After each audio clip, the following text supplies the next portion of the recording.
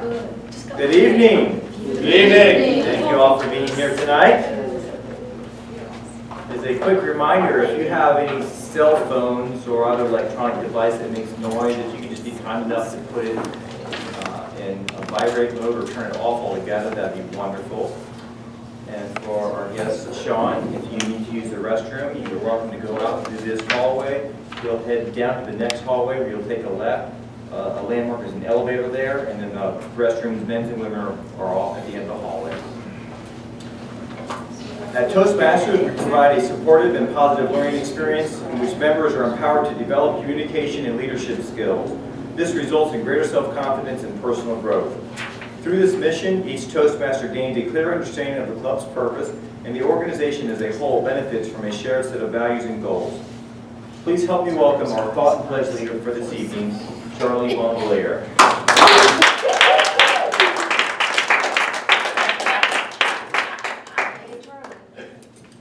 Good evening to all.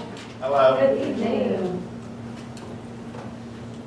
For our thought of the day, there are dreamers and there are realists in this world.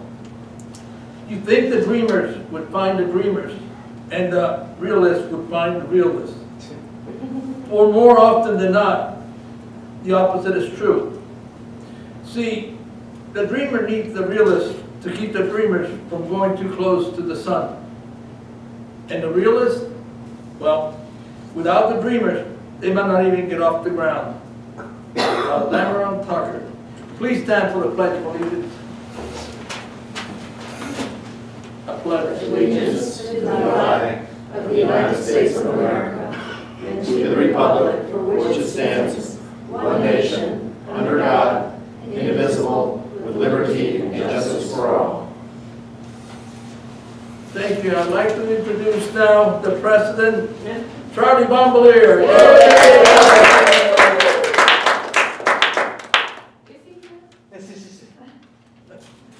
Welcome to Central Florida Facilitators Club 9958. For our guest tonight, we are called the facilitators for 3 reasons. We're sponsored by the Central Florida chapter of the American Society of Training and Development, a premier organization for professional facilitators. A good facilitator needs to be a strong communicator and an effective leader. And Toastmasters is all about the communication and leadership. To facilitate means to make things easy and possible. And we want to make things easy and possible for you tonight. We have one guest tonight, Chandra Conley. Would you please stand and just give us a few seconds for one of I feel so honored. Thank you. My name is Chandra, and I was recently told about Toastmasters about a few months ago, and I decided to give it a try. So here I am. Thank you.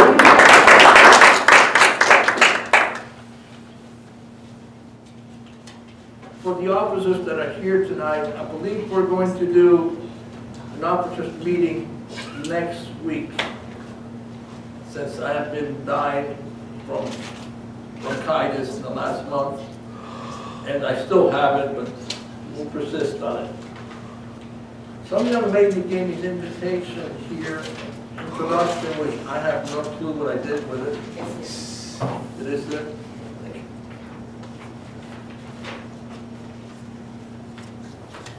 For our Toastmaster tonight, Micki has been a member of our club for 4 years. Her story with Toastmasters is, in her mind, like a thriller movie mixed with romance comedy. She gets terrified with Toastmasters roles and activities sometimes. And then she falls in love with Toastmasters all over again. Please help me welcome our Toastmasters tonight, Micki D.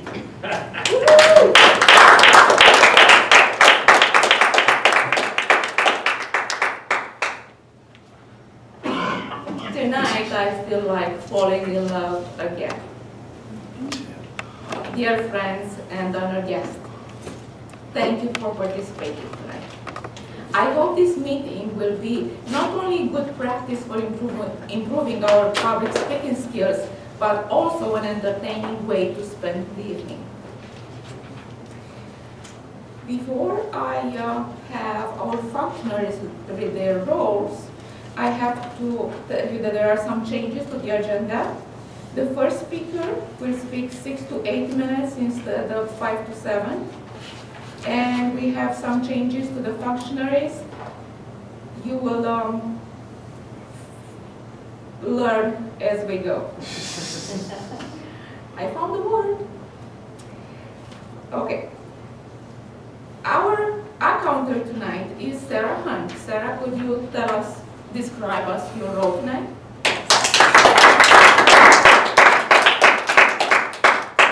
The accountant's job is to make us aware of disruptive audible crutches such as and you know, and double clutches, which is the repetition of a word while the speaker searches for their next thought.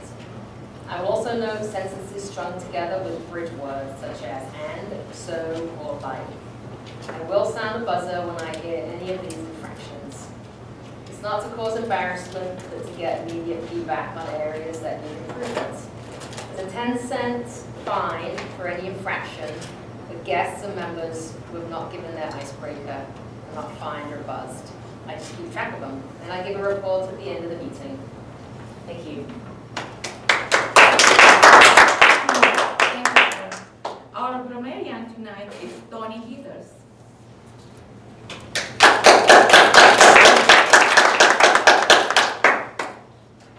As grammarian, I have two basic responsibilities for the evening.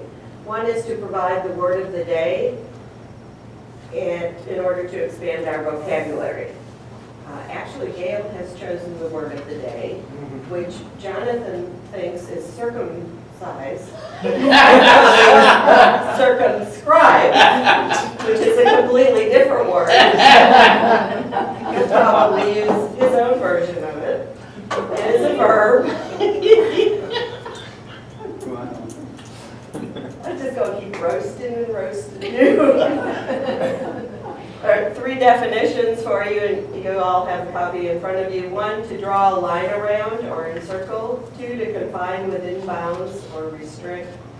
3, to determine the boundaries of or define. An example of this in a sentence is last week at the contest, one of my duties was to circumscribe the speaking area for the contestants.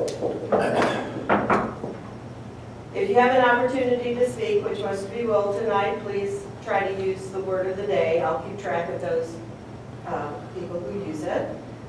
Those who do not use the word of the day will be fined 25 cents. I'm going to raise the price. $21. 25 cents. Guests and members who have not yet given their icebreaker speech will not be fined at all, but for fun, try to use the word. My second responsibility is to listen for colorful imagery.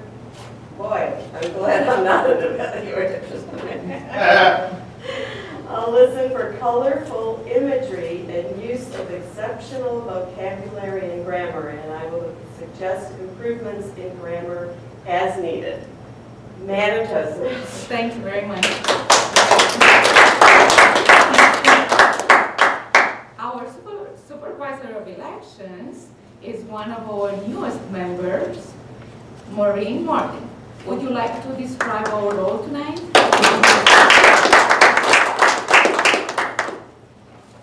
As vote counter, I will pick up ballots for best speakers, best table topic speaker, best evaluator, and most improved speaker. I will tally the results for award presentations at the end of the meeting. I will also pick up any comments you might have written for the speakers or any meeting participant, and deliver the comments to the appropriate person. Thank you, Madam. Thank you. Our timer tonight is James Reese. One of the skills Toastmasters practice is expressing a thought within a specified time.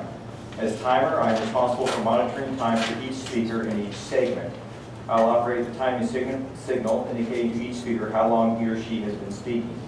For our prepared speeches to qualify for voting, speakers must speak not less than 30 seconds under the range minimum and not more than 30 seconds over the range maximum.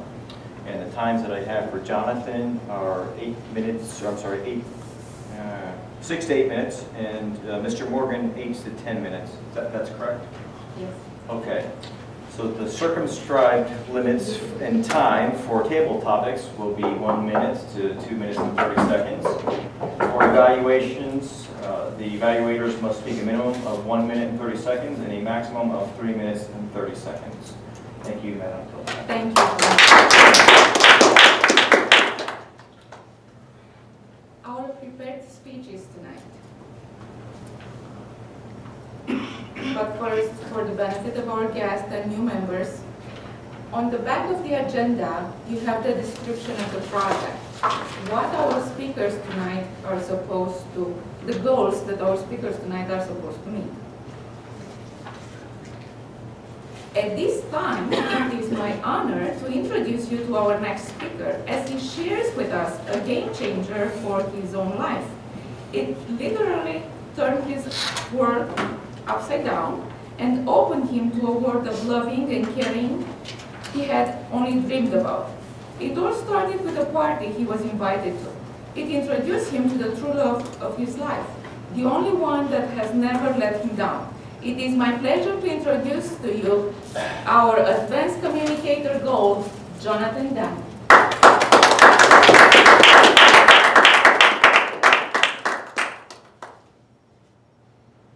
Imagine you're sitting on your comfy couch on a Friday night, watching your favorite television program, eating some delicious buttered popcorn, when you see the famous breaking news bulletin come across the bottom of the screen, notifying you that 4 people in the country of India have mysteriously just dropped dead.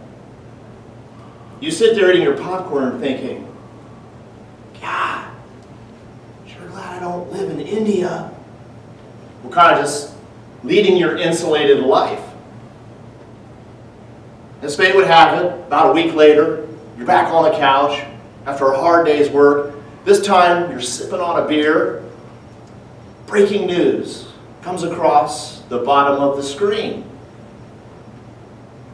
This time, it's telling you that 50,000 people in the country of India have mysteriously dropped dead. You wipe the sweat off your brow and you think, glad I live in America. Glad I'm not in India. You go about leading your life. A few days later, the new season of your favorite show has started. You're back watching the television again, and it's totally blacked out the TV. Breaking news bulletins like you've never, ever seen before. Heads of states from many different countries in Europe are coming on the screen and saying, we're circumscribing our borders. We're not letting anybody in, and we're not letting anybody out. And you're sitting there and you're getting a knot in your throat. You're literally thinking to yourself, never in my lifetime did I think I might be around for the end of the world. But then you quickly forget and you go about your business. You go for ice cream. A few days later, you're back in front of your TV set. And the President of the United States of America is on the screen, and he's telling you, this is an epidemic of global proportions. Your worst fears, you might realize them. This literally, ladies and gentlemen, looks like it could be the end of the world. And the reason he's telling you this is thousands upon thousands upon thousands of people in the European nations. They've been dropping dead. What has been discovered is that for 2 weeks, there are absolutely no signs of this virus. And then for 2 days, you become symptomatic. And then 1 day later, you're gone. The President of the United States, I'm sorry if you have anybody that's overseas right now. I'm being honest with you, you may never, ever see them again. We're not letting anybody into the country. We're not letting anybody out of the country. We simply can't afford to. You're literally sitting there on your couch, just overcome with fear. You're so scared. You're so scared that your life gets really, really teeny tiny. I mean, it's really teeny tiny. In fact, you're not even going to leave your house. You're so scared. About a week later, though, you really, at this point, you don't have much to do besides watch TV. Breaking news. Thousands upon thousands of people in the United States of America have begun to drop dead. Just dropping dead. Same thing. 2 weeks, no symptoms. 2 days, symptoms. They're gone. You're sweating bullets. You're paralyzed with fear. The President did notify that the best medical minds in the face of the planet are sequestered trying to figure this out around the clock. Around the clock. A few days later, breaking news bulletin. We think we've found a test that can distinguish what's going on. But better yet, we think if we can find one person and one person only that has clean blood, we can develop an antidote to this virus and the world can be saved. The news bulletin goes on to ask everybody to immediately get in their cars and go to the hospital for the test. You show up at the hospital, you see some neighbors you hadn't seen in a while. It's a lady and her son. He's a teenager. You guys have went in and you've gotten your test. And you're out just saying, I can't believe this is happening. I can't believe it. There's a huge commotion at the door. All these doctors come out, megaphones. We're looking for Scott Brand. We're looking for Scott Brand. He's got clean blood. It's your neighbor's son. You watch as your neighbor and her son, they go to the group of doctors.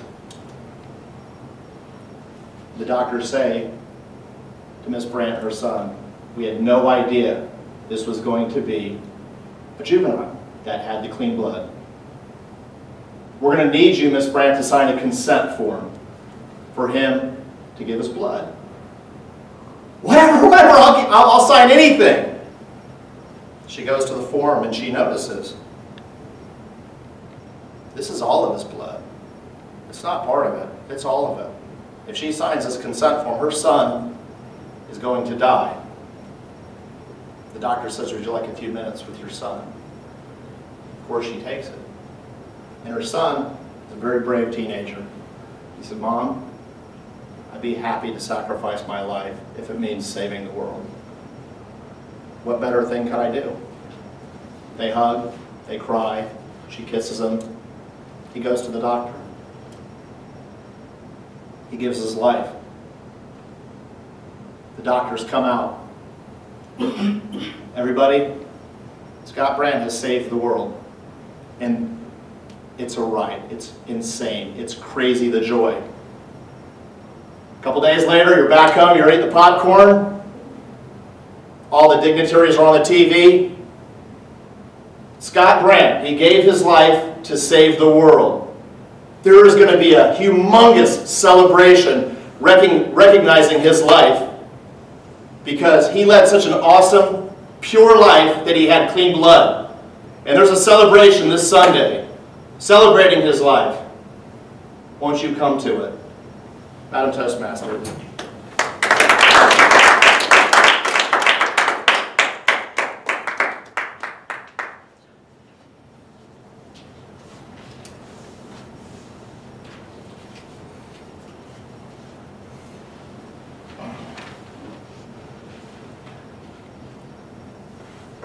Stand and not circumscribe.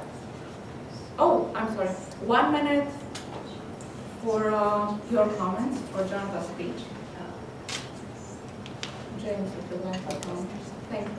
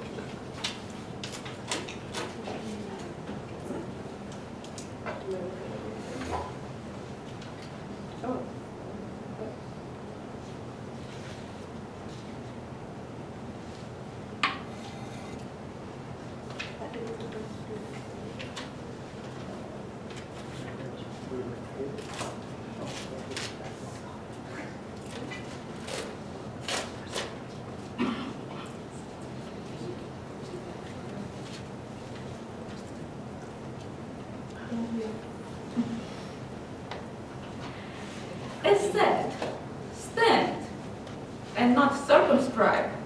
This is the title of the next speech.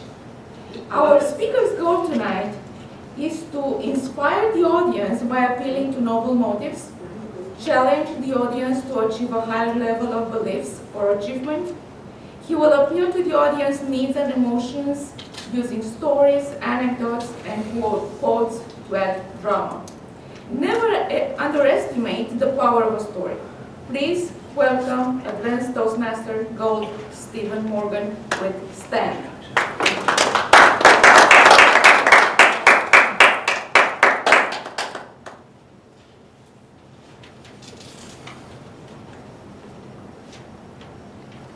I have a request for you. If you have ever been in a situation where you found that you had to take a stand regarding knowing the consequences that would come for it, I ask you to stand up. If you've been willing to take the risk and accept the consequences of the stand that you take, you're willing to take that stand. Madam Toastmaster, fellow Toastmasters, if you wish, you may. Think about why you took that stand and the consequences you risked, perhaps the ones you ended up receiving as well. Throughout our history, we have put many people up on a pedestal for having taken their stand, and some of them paid the ultimate price. In the past century, Martin Luther King Jr. here in the United States, Mohandas Gandhi in India, and another one that we also will mention often is Nelson Mandela. We know them particularly because they're willing to take a stand. And they took that stand knowing that people were going to be angry with them, and some of them would be so angry that they'd be willing to kill. But they took that stand because they knew what they believed was right. Those are the people that I look to and say, those are the great leaders. Why great leaders? Because with their leadership, great change came. So when I look to leaders, I look to those who are willing to make change. All of us here that we know of from Toastmasters, where are you going to suggest someone to go to find leaders and to learn about leadership? Anyone heard of Toastmasters. Toastmasters? Why would you come to Toastmasters? Because Toastmasters is what? Where leaders are made. Or created. Where leaders are made. That's our tagline. I got it. We say this is where you should come because this is where leaders are made. It's right there in our manual and all of our marketing materials. Pick it up, look at it, it must be true. It says so. I am an Advanced Toastmaster Gold. It's a title that you can't have if you joined anytime after 2006 because the name changed after that, Advanced Communicator Gold. I should have long ago reached Distinguished Toastmaster. And the reason I haven't, the one thing I haven't done, district office. I've done everything else. Yes, at first it was because I wanted to do the contests. Sure, that was fun. I get a lot out of it. Then later along the line, I'm a parent that's sharing my son half the time. I get him only half the time. I only get him half my weekends. Guess what? You're going to be a district officer. You're going to have a lot of time on your weekends being taken up by meetings. Guess which is more important? No problem there. Then I got to watch as my wife was doing the district office, and while she got to do all those fun meetings, and I got to learn what she was doing, and then I also got to see what was happening. Now mind you, I have done all those steps. One of the stories I can tell you was when I started a new club back in 2011. Some of you may remember what happened here in Toastmasters in 2011. A hint? The rebranding occurred in 2011. This is our old logo hanging around back here. This is the new logo. Nice and shiny. As a result of the changes, we've got things like the old badge that you still see me wearing versus the new badge you see many of the others wearing. Notice the difference? When that branding came out, my new club was just forming. My wife and I had formed that one. As a result of that branding, they suspended sales of the store for anything that had the logo on it for 6 months. For 6 months, our new club couldn't get anything. Our charter member certificates didn't arrive for half a year. Why did it take 6 months? Because they wanted to suspend the sales and not print anything new until the August conference, the International Convention, so they could announce the new logo for everyone to see in a big stage production. You would have thought they were releasing a new iPhone. And you know that's what's going on in their head. They're thinking big branding, big corporate branding initiative. And if you look at the restrictions on using the logo, that's exactly what it looks like too. Why are we thinking big idea? In fact, anyone heard the nice little nickname that new tag has gotten? It didn't come from me. Looks like welcome to Walmart. You get it? Why are we thinking that way? Why was the International Board thinking that way? I kind of wonder sometimes. But in America, we often look at the, oh, corporate is where leadership is. But here in Toastmasters, we have this concept that leadership, we can put in a manual and say, this is how to do it. So we have our competent leadership manual. And we'll have to learn about our mentoring, our time management, and our critical thinking. And I want you to tell me exactly who do you know throughout history who is the best time manager you've ever heard of? Anyone? Are these really about leadership? The second story I can tell you was watching while my wife was doing her work, and she did a great job as area governor and went on to division governor. And if you recall what was happening for her for that division conference that first year where we were doing all the fantasy stuff, and we had a great time putting together all of the registration certificates, putting little decorations everywhere, and did a fantastic job. The division contest went well. She was doing a superb job. But when things got very difficult for us back at home, towards the second half of that term, her area governors had to step in where she couldn't do the work. And then eventually, after a little bit, she was simply asked to resign. Now mind you, her predecessor 2 years earlier did absolutely nothing. His area governors did everything. And he still went the full year. Not only was she asked to resign, she was effectively not acknowledged for having even served in the office, as several others who resigned were during that year. We're here in Toastmasters to learn. And in order to learn, you have to make mistakes. If you're going to make the mistakes to figure out what to do right and what to do wrong. And when Smedley started this organization 90 years ago, the key, as he pointed out, was about evaluations and mentoring, teaching, learning. And if somebody isn't pulling their weight, you help them. You don't drop them. Where would you drop somebody who's not pulling their weight? Maybe at Walmart. Where are we coming up with these concepts happening in Toastmasters? The third story actually refers to a district governor.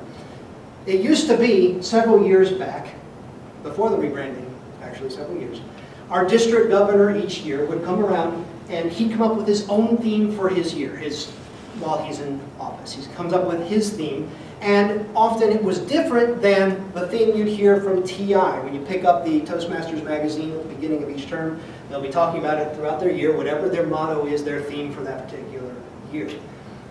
I've done that as president. It's a great way to rally people and to give yourself incentive and your own momentum to move forward. But this district governor I was talking to, because he didn't make a theme. And I was like, well, that's kind of curious. So I asked him, why no theme this year? Turns out, the international board came around to them and said, stop doing that. Don't make your own theme, use our theme, so you don't muddle our message. Muddle your message? I thought we're here to learn leadership. And if this is a great technique to be a leader, why aren't we actually encouraging it rather than discouraging it? Why would we want to avoid muddling a message from high up? What does it matter? Seems to me, if Toastmasters is like this isn't how leaders are made. This is how leaders are spayed. With all the desire we have to come in and learn, we turn around and cut it off. Punish you for doing the things you should be doing in order to grow, to learn. This is what we're here for. So if you're willing to take that stand with me and say, stop that, I'd ask you to stand now. If you're willing to take that stand. For although I am willing to go forward and be a leader without any followers, I would hate to see a world of followers with no leader. And those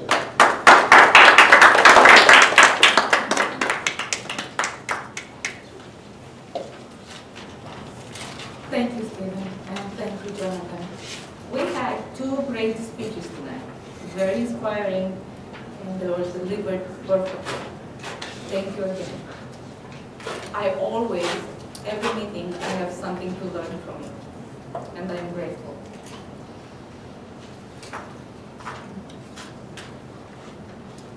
Mr. Timer, can we have a minute for comments for Stephen's speech, please?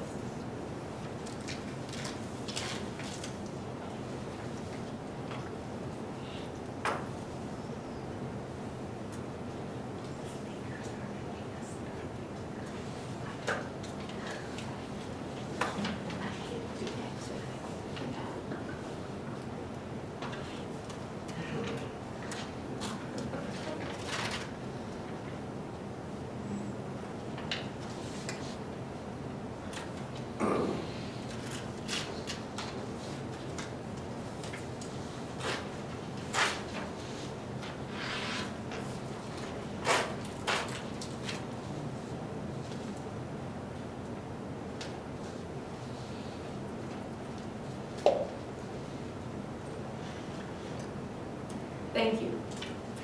Now, may we have a timer's report?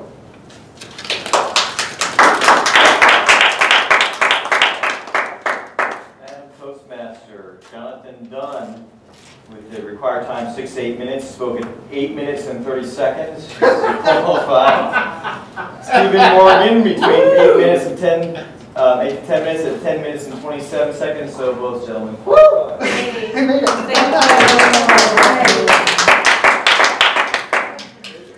Please vote. And you guys talk about me. Please vote for Jonathan or Stephen for the best speaker award.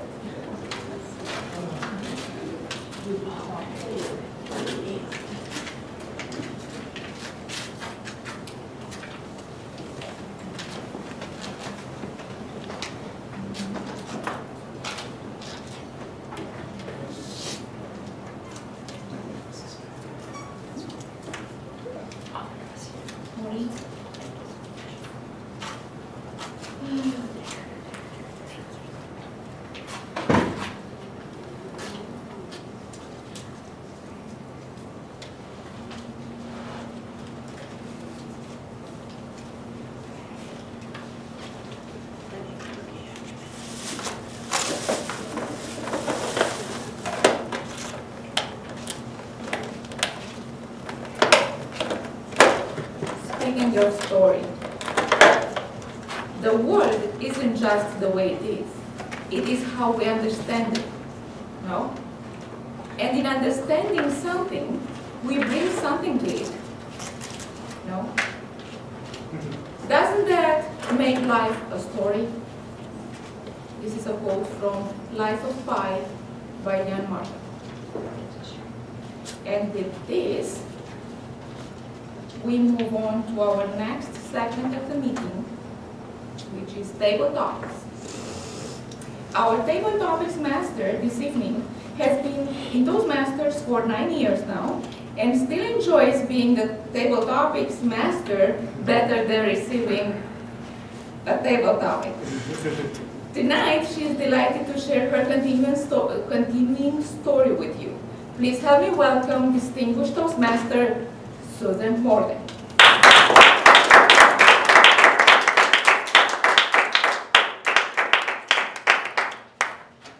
Good evening, everyone. I'm really excited to be up here to give our table topics tonight, but we're going to do it just a little bit differently. But first, before we get into that, I'm going to tell our guest what table topics is and how they're done. Table topics is to be able to learn our impromptu speaking skills and get those going really well. Tonight, what I'm going to do with our theme being continuous story, I'm going to be telling everyone a little bit of the beginning of a story, and I'm going to call on somebody, and they're going to say part of the rest of the story. And when they hit that green light going on, they can say, and then, and we'll pick another person. And we'll keep that story going until the last person, and I'll say, is in the story. So the very first part here, and let's see, well, I've got quite a bit of time here. So, all right, everybody. You've just won, the radio host announced. You gripped the phone tightly. You can't believe it. You've never won anything. And then, John Roberts.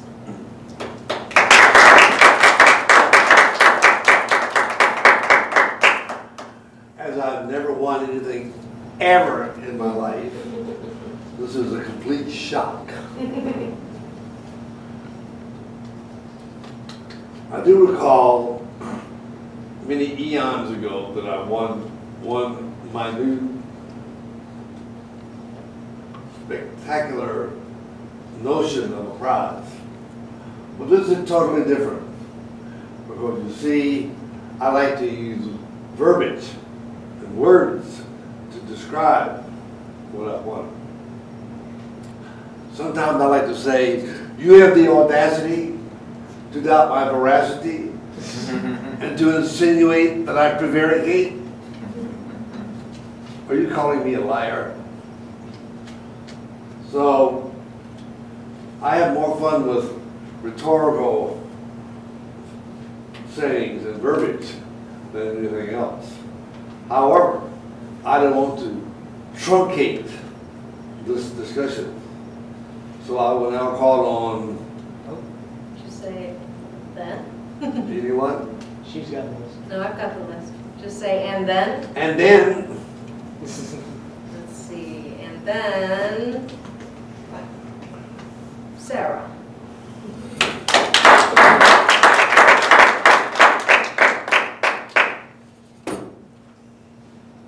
And then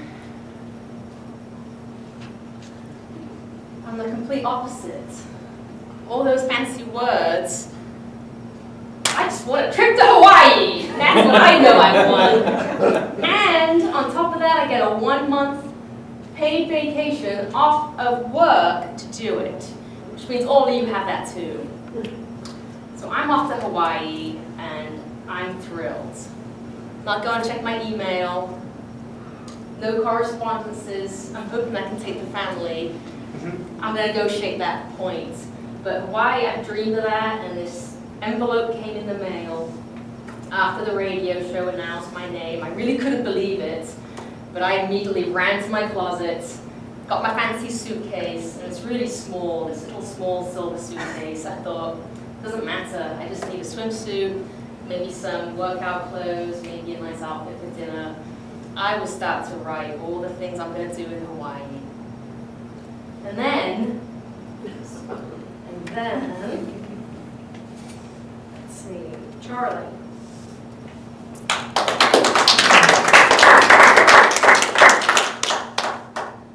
And then comes unlucky Charlie. I almost won the lottery last week. I only missed it by 6 numbers. But actually, there's a little story when I lived in Fort Lauderdale, and there was this little red-headed girl that was selling raffle tickets for her school. And I bought some. She knocked on the door and I bought some. About a week later, she comes back and says, "Mister, I only got a couple more tickets. I only got a couple more. I don't want any more tickets. I've already bought 5 from you." She goes away. About an hour later, "I got to sell you some tickets. There's 100 houses around here. But you're the only one that bought tickets from me before. Listen, if you knock on some other door, somebody will get some from you. Go on, try some more." I swear to you that at 8 o'clock at night, and that little red-headed girl is at my door.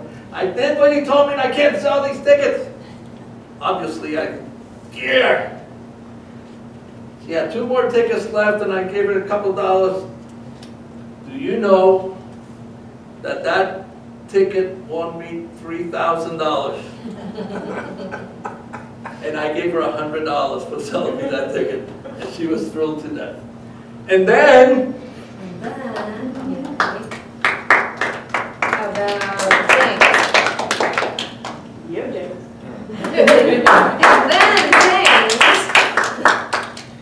And then I don't have as an interesting a story as Charlie. The little red-headed girl that came by my house wanted to sell me cookies.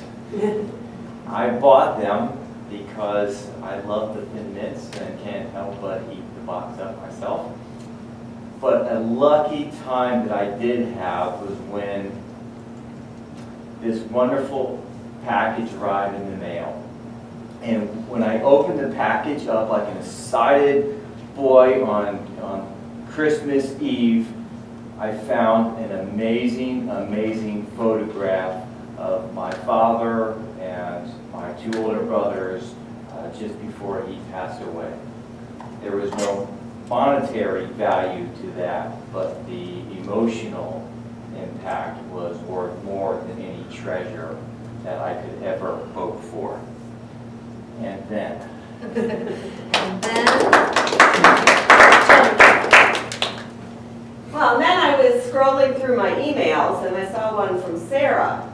And she was telling everybody she'd be absent for the month because she was going to Hawaii. And then she said, why don't you come with me? And I went, yeah, Dave, I need a vacation. So I immediately got on the phone and I called Sarah and she said, well, I'm taking the kids and I kind of need a nanny. Would you do that? And I went, well, as long as I can sit on the beach and play with you, absolutely, I love you little kids, they're so cute. I said, you don't have to pay me. I said, I assume your vacation's taken care of, so we'll share the room. And I've got about 180,000 miles on United, so I can get there on my own. So we are going in May, right? It's all planned. We've got the tickets. She's got the hotel room. We're looking for side trips. We're exploring the internet, deciding where to go. I've been there, so I have some ideas. So we will not be here the month of May. Just in case you haven't been reading your email, Charlie. and then, Shawn, did you want to try? You don't have to. You want to? Okay. And then I was also invited to go to Hawaii. So what I did was I told my husband, look, I'm going to be gone for about a month. Don't burn the house down with your cooking, but pay the bills and I'll be back. And that's it. And then, Micki.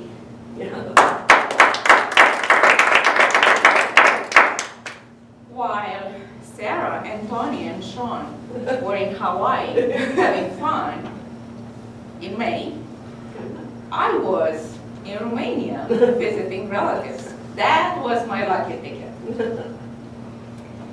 You know that I don't really like to go back to my country, not even to visit. But people are important, and considering that I haven't been there for 7 years, I'd like to go see them. I was hoping my husband's grandmother would live long enough so I can see her one more time. Didn't happen. She passed away 2 months ago. And I feel a little bit guilty about it because I postponed the trip.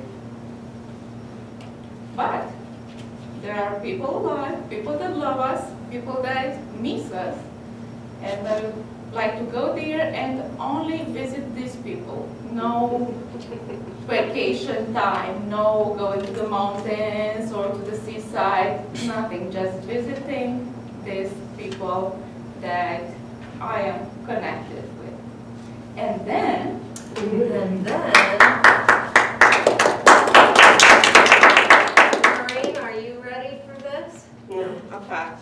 That's okay. Well, I'm going to move on. We don't have very many people more, so I'm going to start with our speakers. So go ahead and then Jonathan. And then my phone went off, and it was Toni G. Hey, John! I know I haven't been to the gym in a month and a half, but I sure would like you to come to Hawaii with me. And would you please wear that sexy little thong?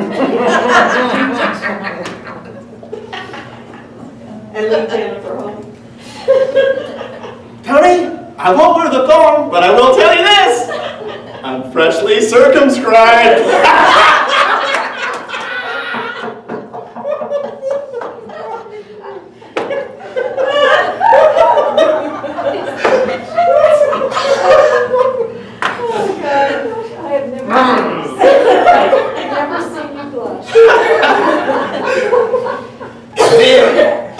I jumped in my Benzo. It had just gotten freshly detailed, and it's got 17s. It's a benzo station wagon. Because I was on my way to pick up Toni, Sarah, and, catch this, my 3 ex-wives.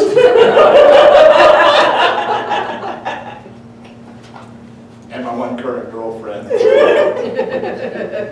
And then, Stephen Morgan.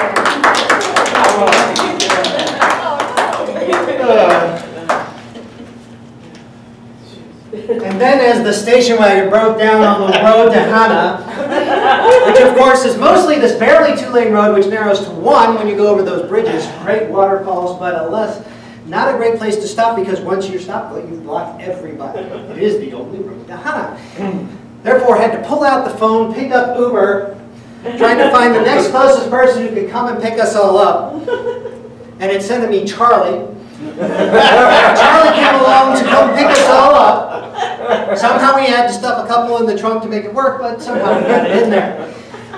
With all of us sitting in there and trying to wind our way back through the road from Hana to Hana. Which way were we going? I've forgotten at this point, because at that point we're worried about it wasn't Charlie that actually was driving the car. He was the one who just arranged it. He got sick along the way. We had a substitute coming in. And this substitute was one of those drivers who apparently just passed the test to be allowed. Turned out he'd already been charged back in Honolulu before he got over to here, but nonetheless they hadn't pulled him off the system yet. He was still picking people up. And since he was particularly interested in John and the Thong with his new circumscriptions, we were all completely lost because he didn't take us back to where we were supposed to go. He instead was making everyone else paying whatever bit we could just so that we didn't have to watch what happened next. And then... Let's see, who else can I pick on that hasn't been? Everybody's been done already. Our evaluators, are you guys ready enough to have a question? And then, Gail.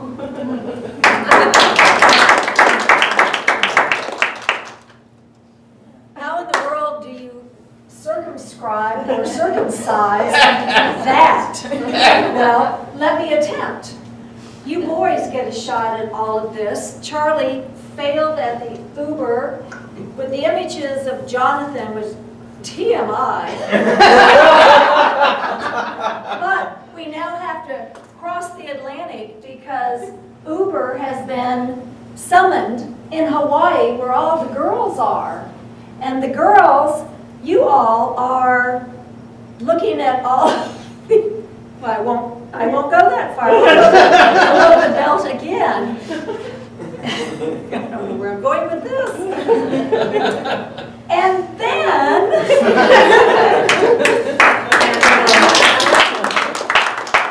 Linda, and in the story, because we don't have any more people. and then I find out that each and every one of the winners that get all these wonderful prizes, it comes all the way back to verbiage. We each and every one of us have to do a TED Talk, and TED Talks are about 18 minutes, I read from the manual that we get everyone. And they're so much more difficult, and you have to have an inspirational or new idea. So all of us were scrambling as we're packing for Hawaii and enjoying our money and all these different things, but we realized we have to keep a huge audience interested in our brand new idea for that long length of time. And we're getting less and less enthusiastic about our prize as we realize that those TED Talks are taped and they can be called up on the computer at any time through the rest of our lifetime. So whatever we do up there is not just a learning experience, it is your permanent record. So we're all a little less enthusiastic about our prizes, and we all just whimper and decide to stay home.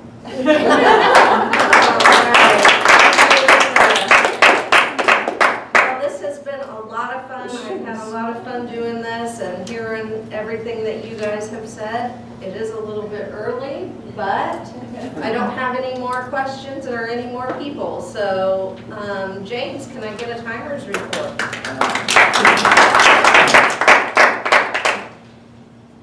Yes, ma'am, you can do the time report. John Roberts, the wordsmith, was at 1 minute and 15 seconds. He qualified. Sarah's beginning the trip to Hawaii was at 1 minute and 5 seconds. She also qualified. Charlie and Little Red Riding Hood raffle was at 1 minute and 35 seconds. He also qualified. Myself at the Great Photo, 1 minute and 2 seconds, qualified. Toni decided to invite herself to Sarah's trip, and she was at 1 minute and 16 seconds. Shawn also went to Hawaii, but left the house to burn down with her husband's cooking at 21 seconds, unfortunately did not qualify. Micki, going to Romania to visit family, 1 minute 12 seconds, yes, she qualified. Jonathan. Circumscribed with the thong at 1 minute and 42 seconds and qualified. Steven's awesome Uber wild ride with Charlie in the trunk or somewhere with 1 minute and 26 seconds. He also qualified. Gail kept it above the belt, but only for 46 seconds. She did not qualify. And Linda wrapped it up for us with TED Talks in 1 minute and 4 seconds. She qualified. All right. So for those people who qualified, please vote for one of them. And Maureen will be around in a few minutes to pick those up. And Micki, please welcome back our Toastmaster Micki.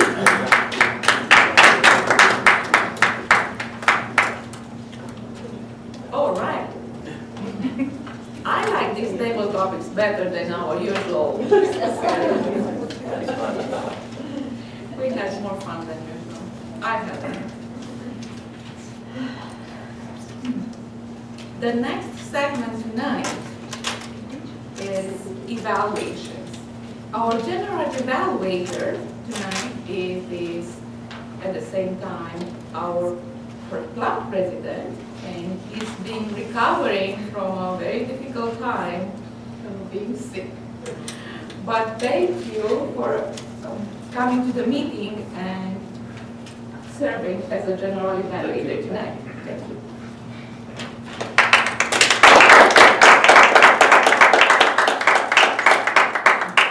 The purpose for the general evaluator is to evaluate the whole meeting, from beginning to almost to the end, basically. And one of the most important parts of the general evaluation is to also introduce the evaluators for the speakers tonight. For our first evaluator, Linda Earls will be evaluating Jonathan's speech to persuade us. I would like to persuade you tonight that evaluation is where we learn. Let's welcome Linda to help us learn.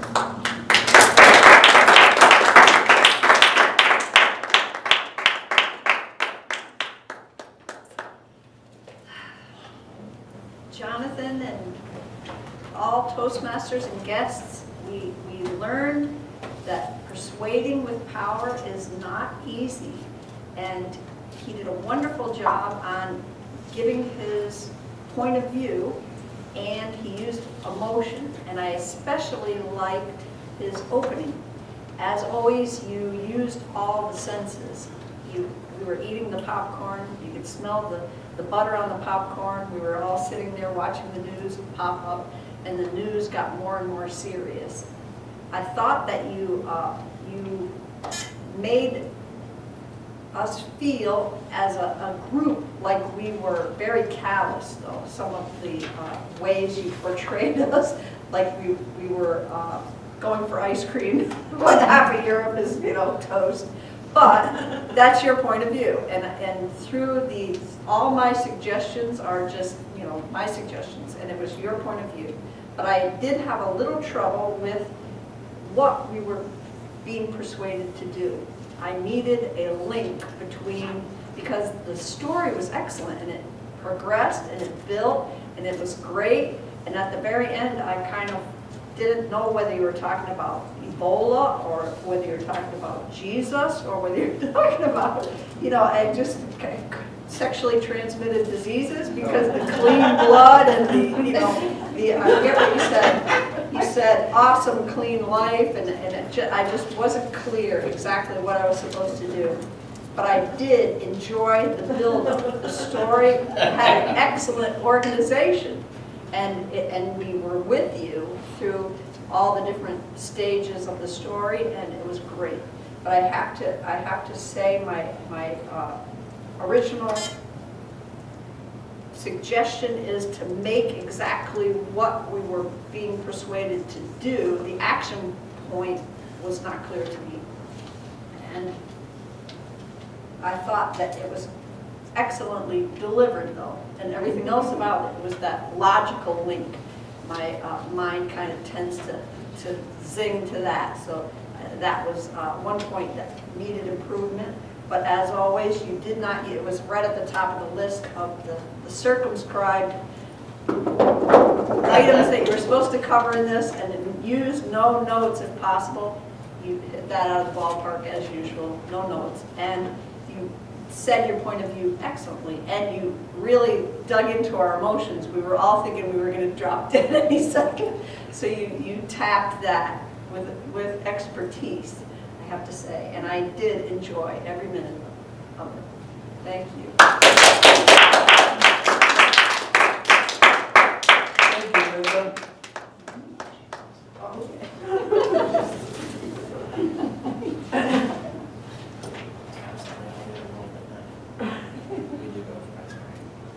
Our second evaluator this evening has a number of continuous stories developing.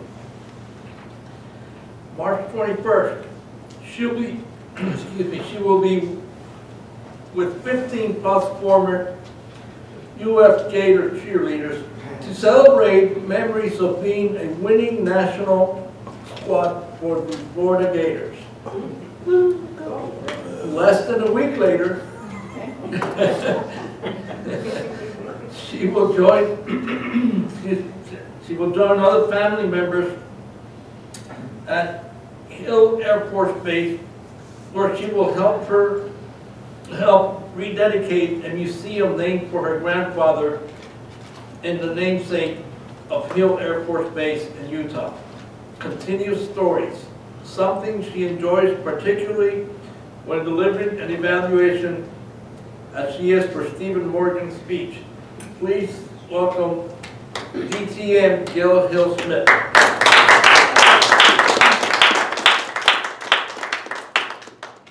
Thank you, Charlie. Fellow Toastmasters, guests, and particularly Stephen. Stephen's 10th speech in the basic manual. Yes, your 5th time through, 10th time through, 13th time through, was to inspire the audience. The purpose of an inspirational speech is to motivate an audience to improve personally, emotionally, professionally, or spiritually. It encourages listeners to experience greater success, adopt higher goals or ideals, or contribute to the success or goals of an organization. So I ask by a show of hands, how many of you felt you were challenged to improve, whether personally, emotionally, professionally, or even spiritually? Okay. The next part of the speech, or part of the speech I should say, was after connecting with the audience, which I thought Stephen did beautifully when he engaged every one of us in his opening to stand up if they thought they could risk knowing that supporting an issue or a topic would indeed be a little controversial. So after he connected with the audience, his next step was to explain why and how changes will be occurring, and why listeners' current attitudes, feelings, values, concerns, hopes, desires, fears, and goals may be inadequate or even counterproductive. Then Stephen went into what all of us learn in Toastmasters is to share stories, personal stories, on how they relate and how they are to support his position. And of course, structurally, the speech was dynamic because it had a really strong inspirational conclusion. But I do ask you now, as a 10th speech inspiring your audience, it was to finally see if the audience was emotionally moved. Was it dynamic? Did it challenge and demand that they commit to the cause and the conclusion dramatically? And by show of hands, how many would you agree with that statement? That Stephen did dramatically help pull in the audience to support his stance? Yes, I think so too.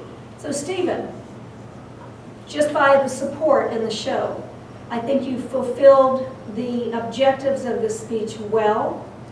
I have some individual comments in here. I always look to you for the grammar, for your sentence structure, a few things I picked up there for you to improve on. But overall, I thought it was very purposeful that you took almost a counter stand to a Toastmaster audience to position in a statement on the leadership track that Toastmasters is supposed to be providing, yet you presented something a little bit counterintuitive. So well done, risky to a Toastmaster audience. Mr. General Evaluator.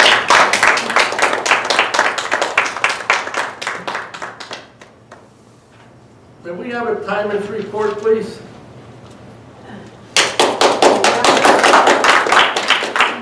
Mr. General Evaluator, Linda Earl spoke about Jonathan's speech for 2 minutes and 55 seconds. She qualified. And Gail Smith spoke about Stephen Morgan at 3 minutes and 47 seconds. She also qualified. Thank you. Thank you. Yes. 3:47 is too much.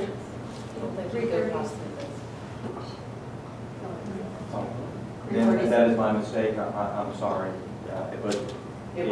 I put the light on according to, I put it at 3:30. So that would be my fault.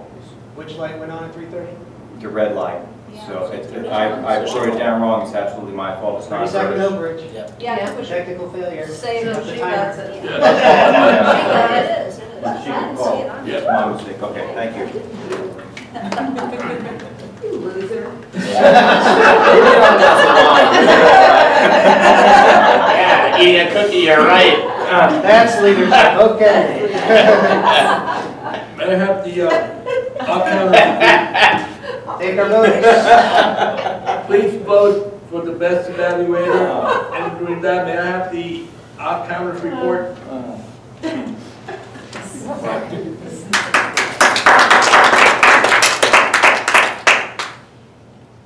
Running through the names, starting with, we had James had 2 R's. Gail, I didn't catch anything. Toni had 1 double clutch. John, I didn't catch anything. Charlie, 2 double clutches. Linda, you had 4 R's and 3 double clutches. Stephen, 1 double clutch. Jonathan, nothing. Susan, 1 double clutch and a 1 and. And Micki had 1 double clutch. I didn't hear anything from Chandra or Maureen. Thank you. Thank you. We have the grammarian report, please.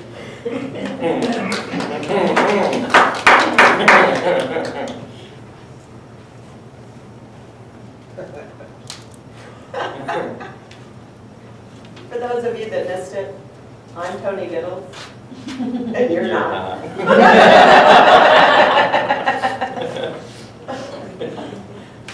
I'm not in a good space tonight. Okay. Are you smoking something? No, but that's a good idea. Okay, the word was circumscribed, and either I went deaf tonight or only John, Micki, maybe Stephen, Gail, and Linda used the word. Anybody help me here? Okay, I didn't go deaf. One of the things that John did during his speech as far as the guess, is that you talk to your audience as if they were participating in the scenario. It was your comfy couch. You were so scared. Your neighbor's son, and you were very consistent throughout the entire presentation. So that's a way to engage the audience and involve them. And the consistency was what I'm very impressed with. Stephen, did you actually say this? This isn't how leaders are made, this is how leaders are spayed? Yeah. You said that, okay, because it's kind of weird. John, you had a couple lines, and I didn't get to write them down. Something about you have the audacity. Tell me. Without my veracity. Veracity, and what was the other one? To insinuate that I prevaricate. All right. That was great. Gail, what's tea tonight? Toastmasters International. Oh,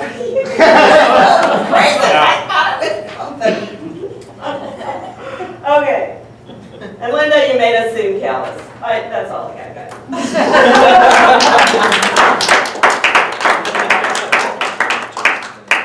At this time, See the cost there. please vote for the most improved Toastmaster. And as I give you the general evaluation. We started on time, which went well.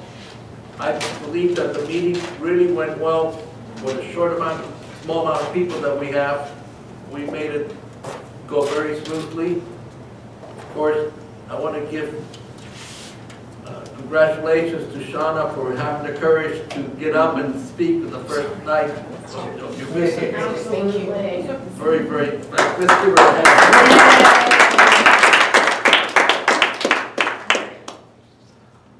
And we will definitely finish on time tonight. If not a little early. Is there any club business? Yes, Toni. And no one else is Toni.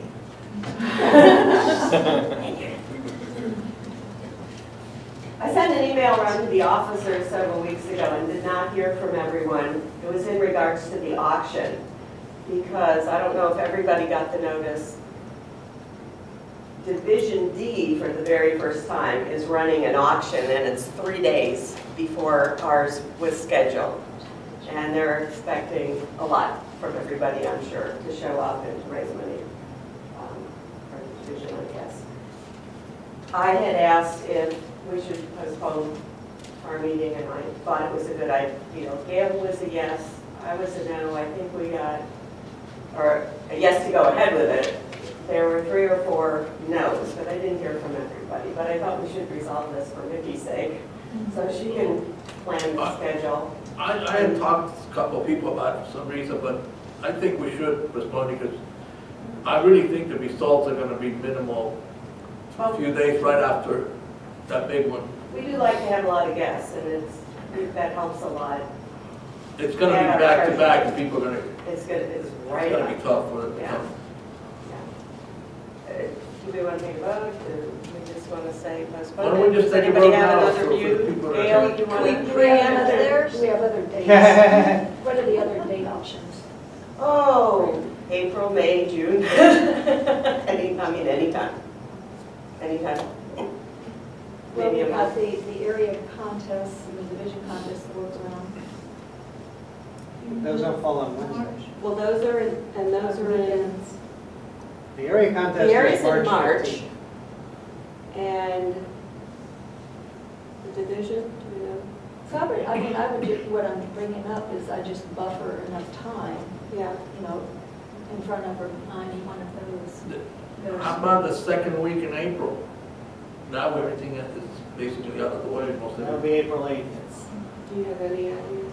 I don't think schedule. April 15th, our tax refunds. Yeah. That's cool. Instead of having a meeting that's called taxes, Let's go party. Dinner. let's throw a party instead. So should we vote for April? We vote to postpone, and Yeah. then I'm going to send an email with a few dates, like a proposal. Yeah. You tell me if it's okay or not.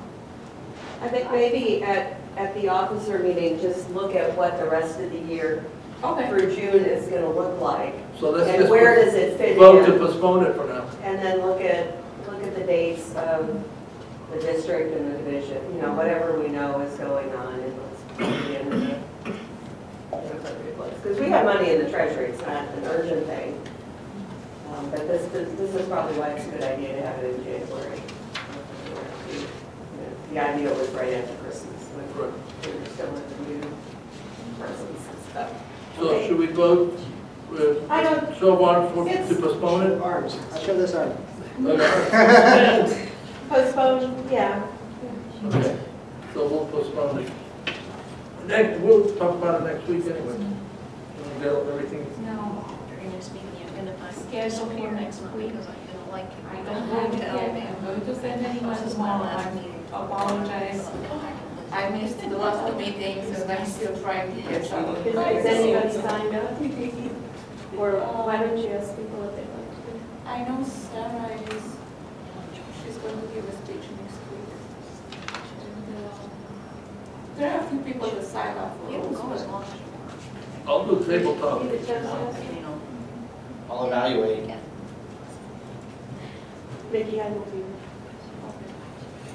Does anyone want to be a Toastmaster for next week? I can do that. Bye-bye. Nice meeting you. Bye, Shawn. Okay, perfect. And I'll send an email.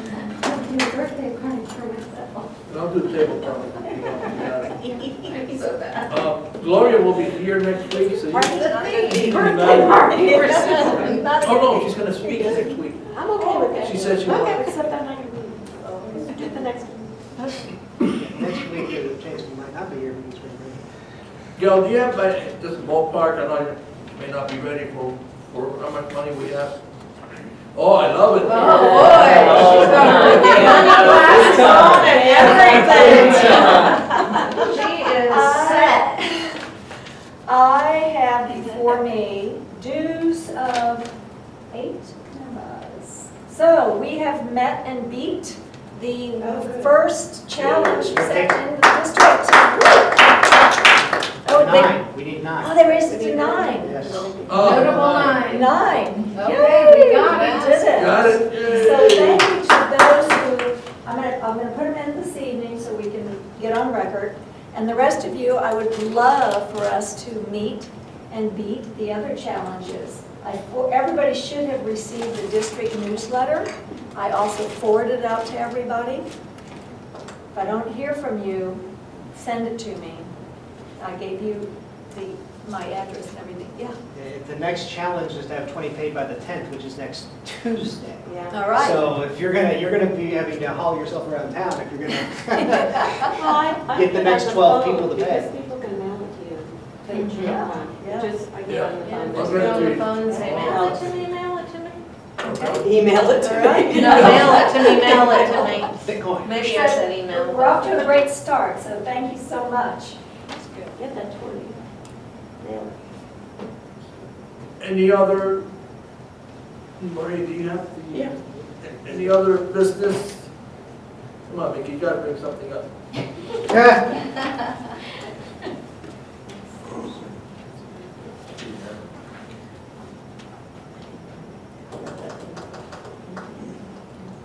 I have a question for Jonathan.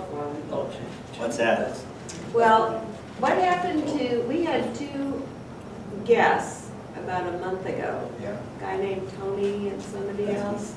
They said they would come That's back. what a couple of and then they won't answer their phones either. They won't answer. Just like the lady that I got the email Really? from her the other day. I've called her several times and I get the answering machine every time. Ah. Just like the guy that actually signed up. Uh-huh. I remember exactly who you're talking about.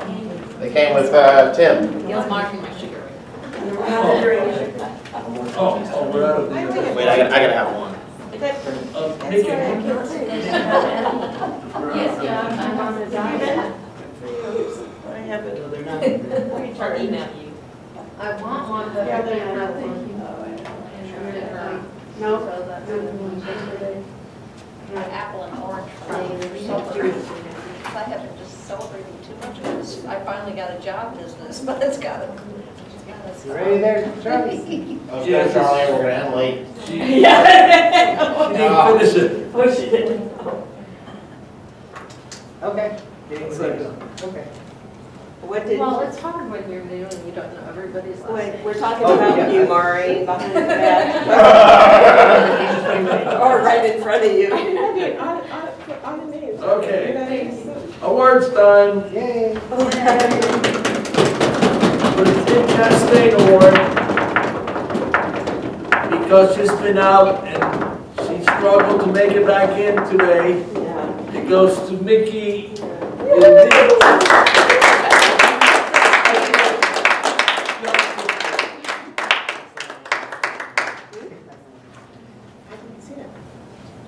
Good job, Micki, pulling the meeting together. For Yes. the most improved award, tonight goes to Linda Earl. Yeah.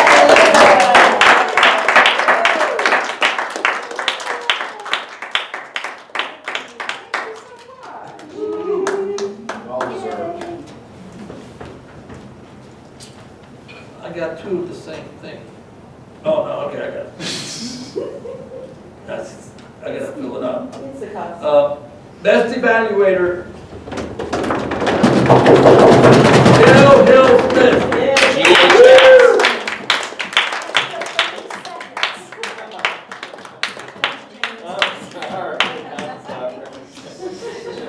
I leaned over and told Shawnee, I always go over. Best Table Topics,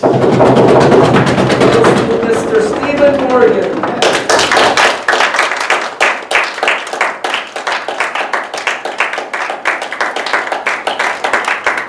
That was really fun, by the way. That was good. Anything that he can talk about a thong and he'll be in it. And last but not least, the Best Speaker Award, Mr. Stephen Morgan.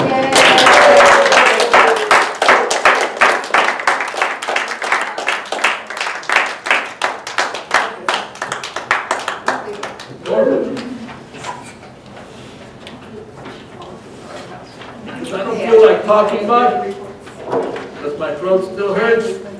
Meeting adjourned.